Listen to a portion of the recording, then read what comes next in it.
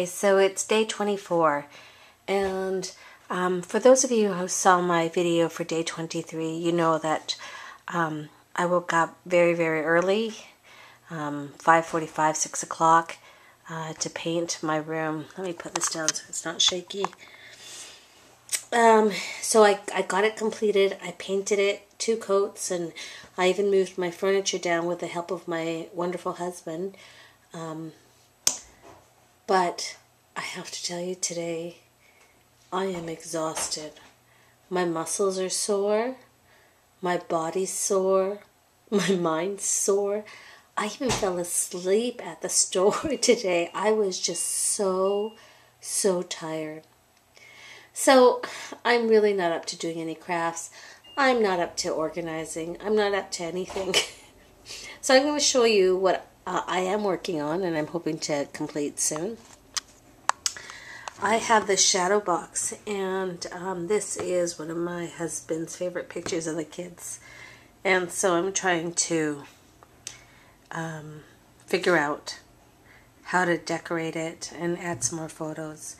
So in here, you can't see it, but there's these little letters, and it actually spells out bliss, but I think the 2 S's are underneath. And I have a Tim Holtz little face clock. And that's about it. And anyway, so that's what I'm working on. But my room's still the same. I still haven't got the shelving on. We're just too tired. You know, the thing is that not only are we working, and I'm improving my scrap room and moved it from the games room downstairs, but we're still working on the store, and we're still adding racks for products, and you know, it's ever evolving.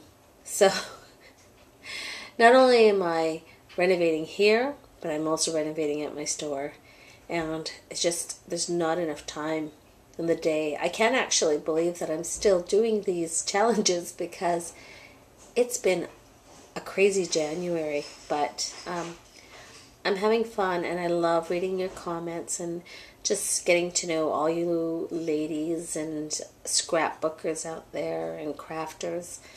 So I just want to say thank you for watching my videos and making comments.